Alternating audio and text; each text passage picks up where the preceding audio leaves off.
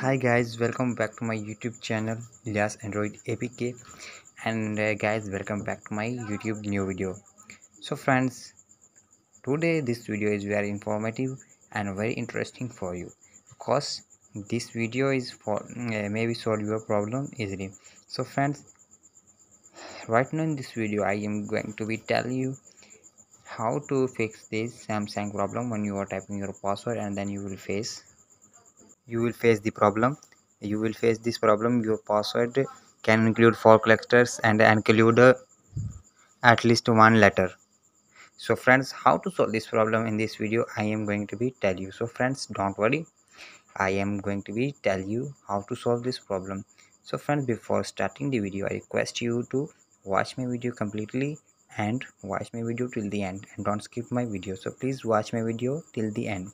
So friends, so you will face, friends, when you will type the password, then you will see here this problem. Here you will face here this problem: your password contain at least four character including at least one your password contain at least four characters including at least one letter. So friends, how to solve this problem in this video I am going to be tell you, so please don't worry. So friends, so here what should you do when you have to write your password? So you will face this problem.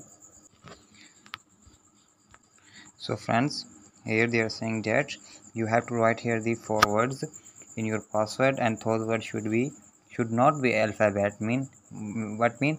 Your words should not be alphabet, mean A, B, C, D and Y to Z. So this word is not included here, and you have to write the you have to take the word from the counting, mean 1 2 3 4 5 6 7 8 9 10. You have to take word from the counting. So you should not be take the word and write the word from the alphabet. You have to take the word from the counting option, and then after writing the four words from the alphabet, mean A B C D, from counting 1 2 3 4, and then what you have to do, you have to take the one word from the alphabet, means A B C D. And so as an example I tell you the how to solve this problem. So as example, you can see here, when you type your password, then what you have to do, you should not be write the word from the alphabet, mean A B C D E F G H I J K, for example. So what you have to do, so here it's wrong. What you have to do, you have to type here.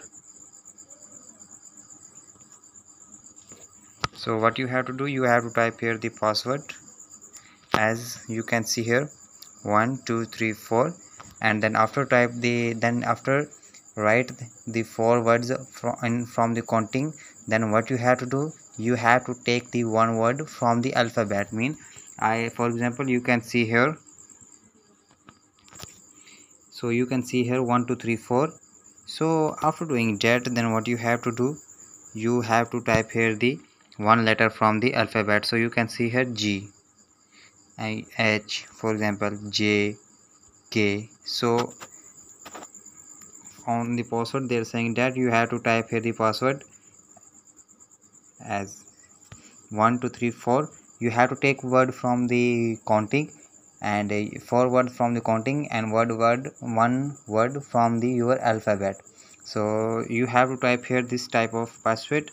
So when you type the password, you have to type the password, and when you type the password, then your problem will be fixed. So friends, I again tell you, you have to take the four words from the counting, mean 1 2 3 4 and so much, 20 10 100 means.